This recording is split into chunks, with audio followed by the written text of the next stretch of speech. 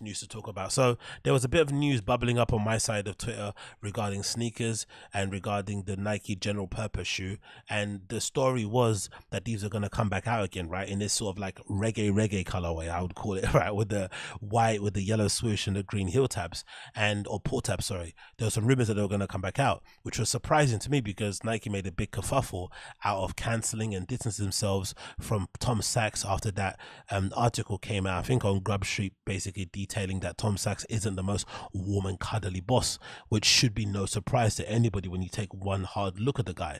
But I would have thought for the success of Tom Sachs and his collaborations with Nike, they would make some exceptions, they'll turn a blind eye, and they'll keep churning out these shoes because they are money in the bank and they are fucking fantastic. And selfishly, I want a pair of those Mars Yars rubberized that were meant to be coming out, where testers got a pair and we never saw them. They're annoying. If they don't get them, I have to go to fucking Shenzhen and get like an unauthorized fake pair to go and wear them, because I fucking want a pair of those shoes again to wear, because like I always say, they're one of the most complimented sneakers I've ever had in my entire life. Like, no one compliments me for my sneaker choices because usually I've got very eclectic, let's say, choice in sneakers. But the Mars Yars, the original ones, the 2.0, the 1.0 and the 2.0 were some of the only shoes I got a lot of compliments from normies from. They really liked them, and I really liked them too because they were super versatile and worked with more outfits. Same goes for the general purpose shoe. I went to jump on that hype and get involved, but then since Tom Sachs has left, it's hard to get new ones now because they're not bringing out any more new ones. So when I saw this news that they were going to bring out this particular colorway, I was really excited, right?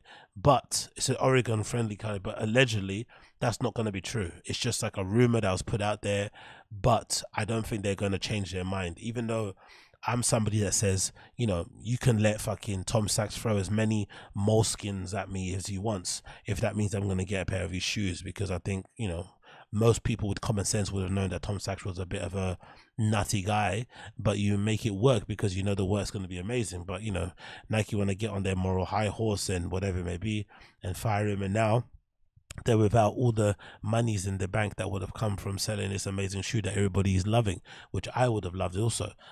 Really amazing shoe, nice to wear.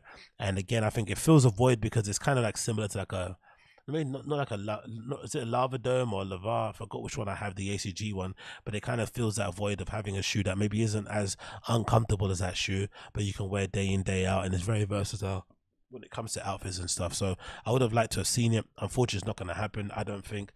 I think those allegations against Tom Sachs and Grub Street were just too toxic for them to kind of get near.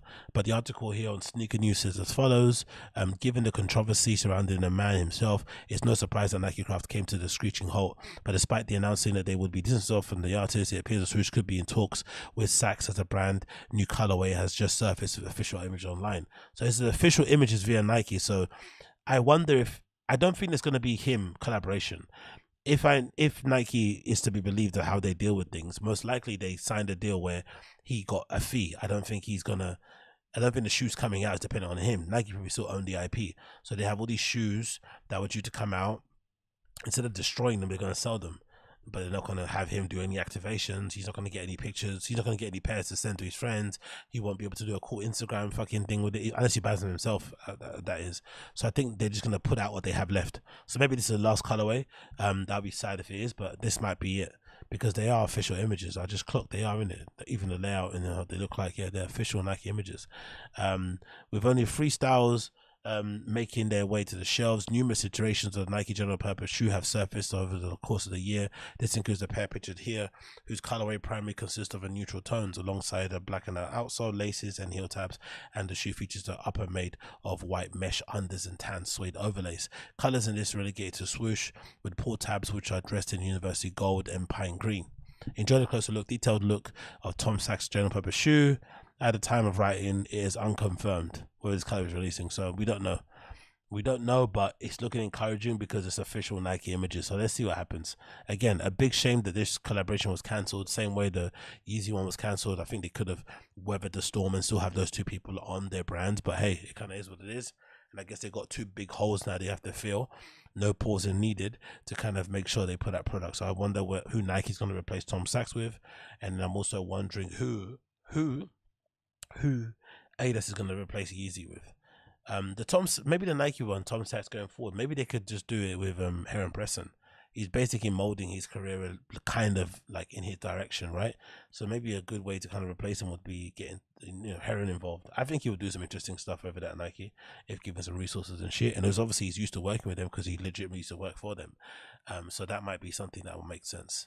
Who knows? Let's see what happens going forward. I wish I could get a pair. I really like that shoe. One of my favorite shoes. But hey, Tom Sachs decided to throw moleskins and Stabilo Boss's Stabilo Boss highlighters at his assistants and shit in the studio.